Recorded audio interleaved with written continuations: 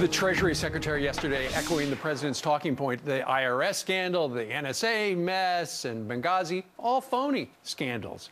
How can the murder of 4 Americans be called a phony scandal?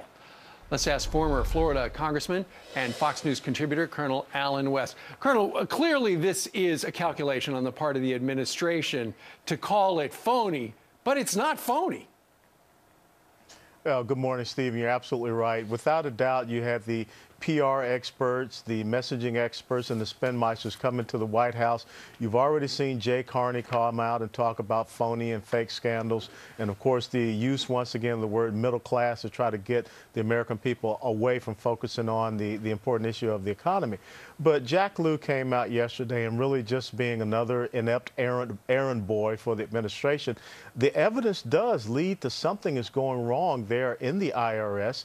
When you look at the involvement of the head of the National Taxpayer Employers Union, when you look at Lois Lerner, when you look at now the chief counsel for the IRS, when you look at the former commissioner of the IRS, Douglas Shulman, this is why we have to have a select committee, a special prosecutor, something that really does get down to the nuts and bolts of what has happened. You know, Colonel, if it's a phony scandal, why did a couple of the people you just mentioned take the fifth? You don't take the fifth in a phony scandal. Yeah, you're absolutely right. Something is there. Something is going wrong. And as you just had the guest on from Nashville, Tennessee, there are lives that are being affected, American lives that are being affected. And we haven't even talked about the Fast and Furious scandal where Brian Terry lost his life. And, of course, no one is answering to that. And then when you look at Benghazi, we're coming up on a year. We don't have any answers to what happened in Benghazi. We don't even know why Ambassador Chris Stevens was there in the first place. You know what? And to that point, Colonel, we've got a new Fox News poll. How closely are people watching the news on Benghazi? Only 22% are right now.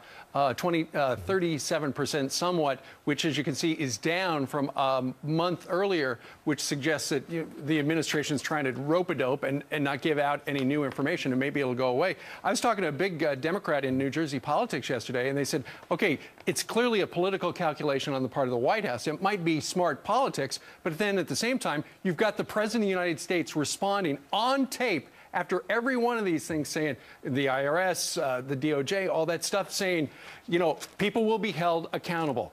You only do that if it's serious. And now they're pretending, nothing there. And no one is being held accountable, and no one is responsible. And that, to me, is the most insulting thing to the American people. And it is truly offensive to the folks who have, you know, lost loved ones or have had their lives and their livelihoods affected. But again, this is a political calculation, because when you're the White House and you have so many people in the mainstream media who are really complicit and they're out there carrying the water for you, they believe they'll get away with this. Sure, and not a phony scandal to James Rosen or those reporters and editors at the Associated Press who were targeted as well. All right, Lieutenant Colonel Alan West, thank you very much, sir, for joining us today from the beautiful city of Boynton Beach down in Florida. Thank you. Thank you. All right. Thanks.